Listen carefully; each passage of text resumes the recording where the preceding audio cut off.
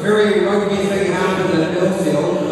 I spoke briefly about a previous member of his team who was here 2 years ago, and it was such a cool feeling, the response.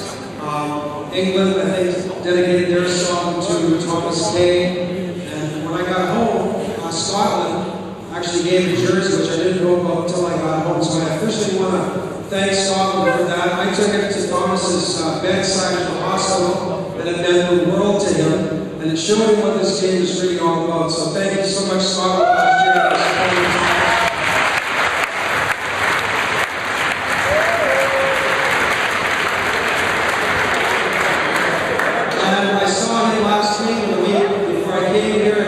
Continues to fight his battles.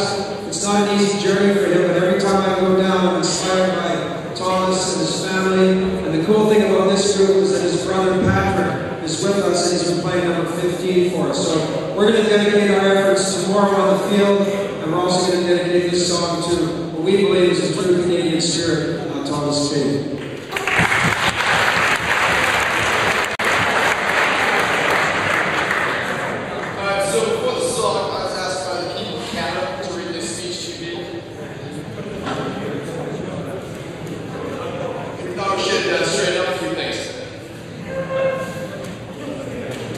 We're not large or fur traders, and we don't live in igloos or eat blood or own a dog.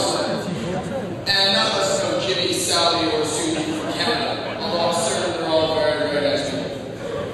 We have a Prime Minister, not a President. We speak English and French, not Canadian, and it's pronounced about, not boot.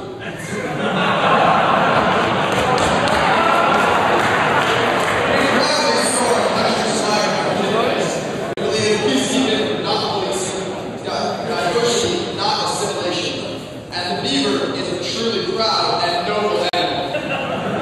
We also believe that the tube is a hat, a chest of rail is a couch, and seriously now, it's pronounced Z, not C.